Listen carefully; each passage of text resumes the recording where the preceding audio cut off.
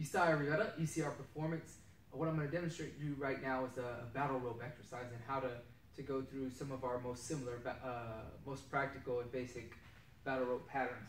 So the first thing we want to do when grabbing the battle rope is we want to have a good base. So just like any other exercise we're doing, anytime we're talking about a good base, we want to be a little outside the shoulders here. We want to get in a good lowered squat position. We want to be able to activate, those adductors and abductors, activate that lower body as well.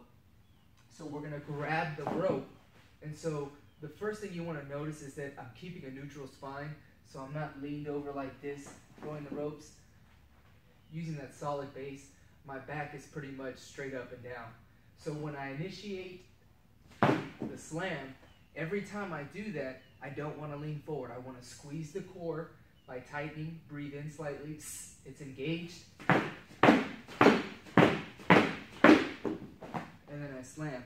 You can do alternate variations, but the key point here is to not incur any lower back impingement. We don't want to lean over like this. We always want to stay square. Boom, boom, boom. Keep our chest up, hips face forward. We're in that good squat position, and we're moving the rope.